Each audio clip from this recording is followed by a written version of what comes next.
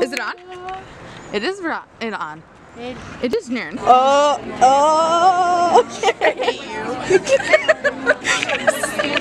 Where are we, guys? We're at Schuler's Books. Oh my god! Oh my god! I'm so happy! This is so exciting! It's like happy. Having said that, this is a collection. 3 of the stories were published on your website, correct? Or they were published on tour.com. Okay. Yeah. And then there's 3 new stories. Back into this chair. These chairs are make wonderful. myself comfortable. So, were there like specific fairy tales or mythology that inspired you on this? Like, was this? Yeah. How did you decide to do like this sort of collection? Well, I talk a little about this in my author's note, but the first of the stories was The Witch of Duva, which I published back when I wrote Shadow and Bone, and it was inspired by Hansel and Gretel. It's very clearly inspired by Hansel and Gretel, which was this story that I was really freaked out by as a kid, and not because of the cannibal witch, who honestly I was pretty much okay with. You have a house made of candy, I'm okay, you know. It's the parents, right? It's the dad. Yeah. Because the mom, the wicked stepmother, gets it, right? Oh, she's banished because she sent your children into the woods to die. Except he let her send them into the woods to die, not once but twice. And so the end of this story always really wigged me out. Like, I always felt like they should go and, like, I don't know, open up a bakery somewhere, or, you know, run an Etsy shop, or whatever it was going to be, but they should not be going home to somebody who was either too cowardly or immoral to protect his own children. So that sense of unease that came from that story was what guided The Witch of Duva. And I think a lot of these stories were actually really just inspired by that feeling that you get from fairy tales where you're like, I'm really enjoying this fantastic wish fulfillment, but there's also a sense of wrongness. Like, this doesn't quite add up. So, yeah. Can we expect more of this sort of design work in your books, or is that more fitting to the short story That's collection? really something that is, I think, fits the short stories. I think especially with my novels, there are a lot of things that really shouldn't be brought to life in art. And to be honest, it's one of the reasons, like, we had a lot of people ask for a coloring book, and I was like, that feels so wrong. And I understand, like, Game of Thrones as a coloring book, you know, like, yes. But it just felt like the wrong fit for me for the world. So, yeah, I think that it really suits the stories. And I hope Sarah and I have a little plan for Sarah and I to do a little extra something special for the holidays, so we'll see if it works out. I think they should do the coloring books, but they should do it with your face on Like being done now, the bench where just my face on everything. I would color that. That's what everybody wants. That's what the demand is there. Yeah. In you, like. So how did the idea for the Grisha universe spark? Grishaverse. Okay, so it didn't really start as the Grishaverse, right? It started as Shadow and Bone. I had wanted to be a writer my whole life. I had this really bad habit of writing like 2 chapters for first act and not getting past that. I'm really good at first acts. They're really easy, I love them. But then I didn't know where to take the story because I hadn't learned to outline yet, and I didn't know I was that kind of writer. So then picture me. I used to be a makeup and special effects artist, and the thing about being a makeup artist is around Halloween time, you get real popular. Like, all of a sudden, all these friends are like, I really want to be Mystique, could you paint me blue? And the answer is no, pay me. So my solution to that was basically to leave town. Which is, my message to all of you children is to run away from your problems. Yeah. So I would leave town every Halloween, and one year I was up in the mountains, and I, being the person that I am, my friends had gone into town to, I don't know what, to be social, and I stayed behind to read my book. I don't remember what book it was, but I fell asleep reading it, and when I woke up, the room was pitch black. I mean like, I'm from Los Angeles. It never gets really dark there, okay? This was country dark, not city dark, where like you cannot see your hand in front of your face. And I wake up with my heart pounding, and I swear I can hear somebody breathing in the room. And I'm like, I'm about to get murdered. Right? Because as we all know, serial killers wait for you to wake up. Then they kill you. They want to feel the fear. That's right, that's right. They want to sleep. What kind of amateur crap is that?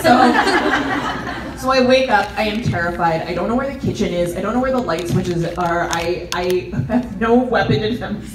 So I took my shoe off. And I was like standing in the living room like, come at me! And nobody did. I lived to tell the tale. I mean, maybe he was just really freaked out. It's like, oh, woman with a shoe. Yeah, Electra was like, never mind. Backing away, she's crazier than I am. So, yeah, so I was totally terrified, but then I turned on every light in the house and like locked every door and checked every closet and under every bed. And as I was getting ready to go to sleep that night, I could not get the idea out of my head that like no matter how old you are or how smart you think you are, we never really outgrow our fear of the dark, right? It's always there. You think you're cool, and then you're like on a lovely camping trip, and you're like, wow, these woods are darker than I remember. You know, there's that sort of gap between the trees where you just expect something to come out, or you go into sleep and you see the closet doors open just a crack. You know, like there are these moments when you remember this fear, this primal fear of the dark, and I thought, well, what if darkness was a place, and you couldn't turn the lights on, and you had to fight the monsters that were living there on their own territory? And you know, what would they look like from years evolving in the dark? And how would you fight them? Why would you go in there in the first place? And I couldn't put these questions away, and those ideas became the Shadowfold, and that was what led to the story of Shadow and Bone. Hailey, you're so awkward.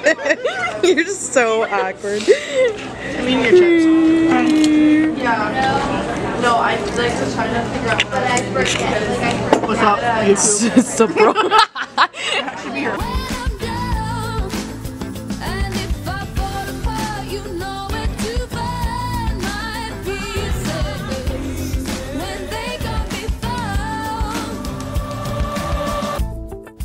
Yeah. Okay. Guess what, guys? We just got back, or we're leaving, the Leigh Bardugo signing, and I said the name right. Hey! Because in my review, I did not say the name right, so stop with the hate, y'all. What's gonna happen? Where are we going?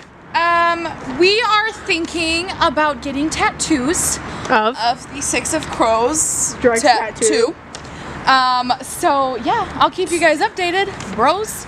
Peace out, YouTube.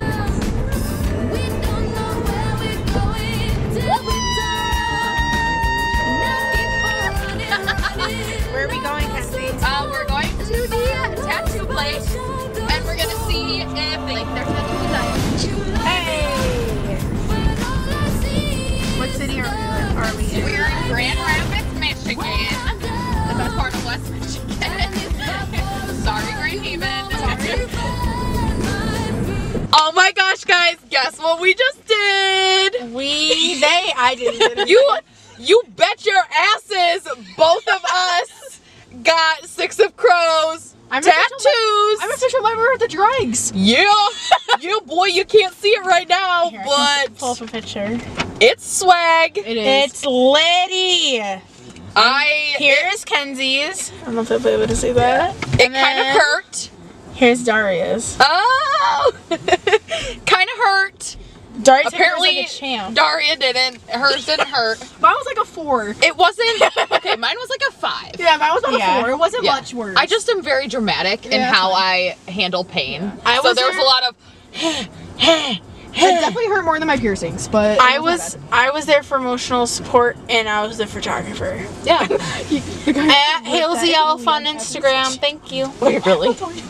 Oh my god, that's awesome. He was totally against. No, the entire she was talking about he was talking about how the government was watching us through our phones. And I was like, shit! All I want to do in my life is edit photos. Yeah, my dad went and saw a jazz band. He's like, jazz sucks. He's like, jazz ain't shit.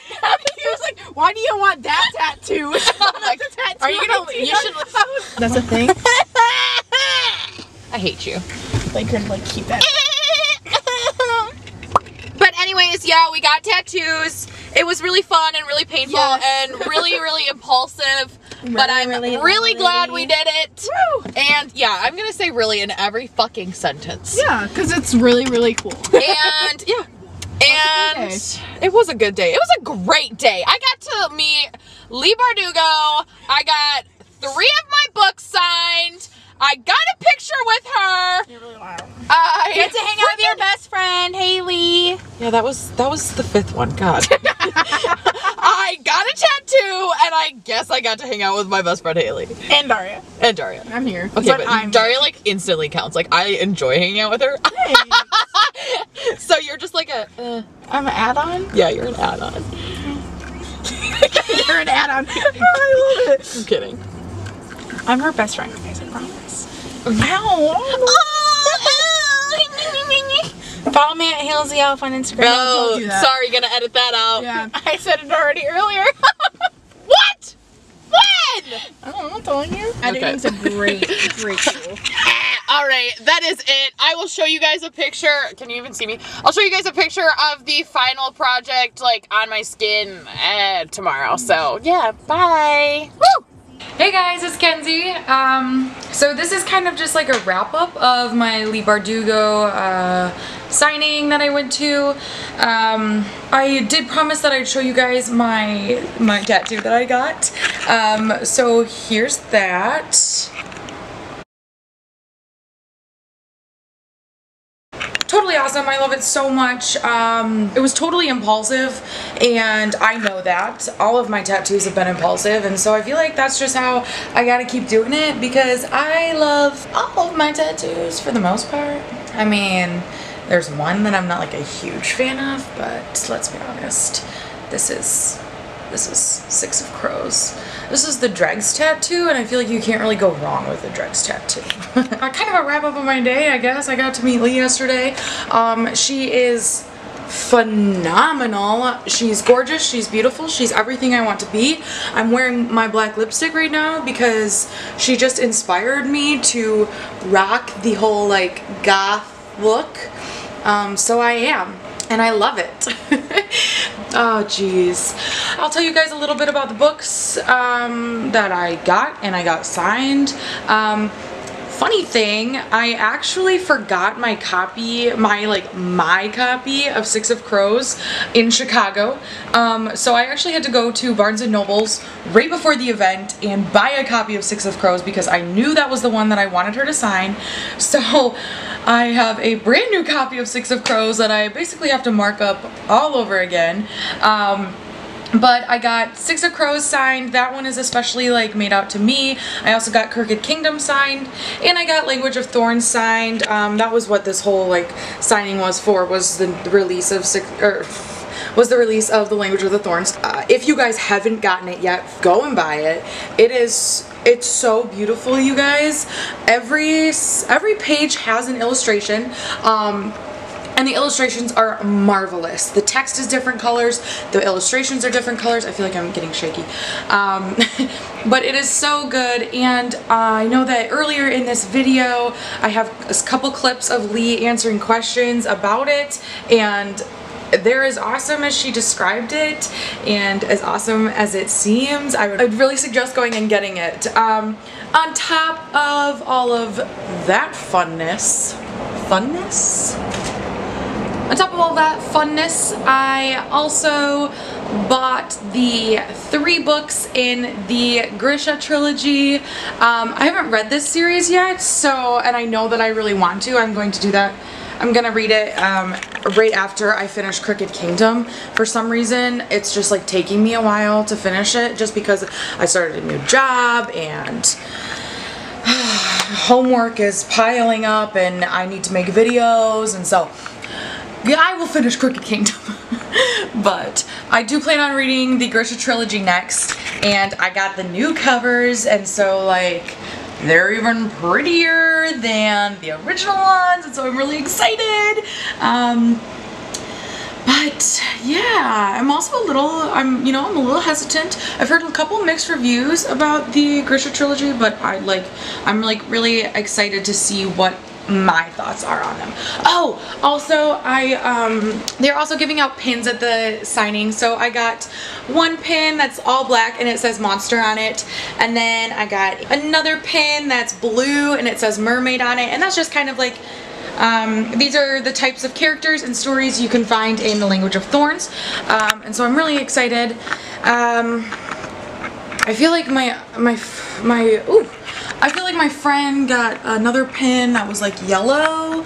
I don't know what it said on it though, but it was pretty. They're like a cool like matte material, like really soft. I don't Yep. I really hope you guys liked my first vlog ever. This is actually, yeah, this is the first time I've ever vlogged. So I hope you guys enjoyed it. I'm hoping to at least get one more vlog in this month. I have a signing with Rick Riordan next weekend in Wisconsin.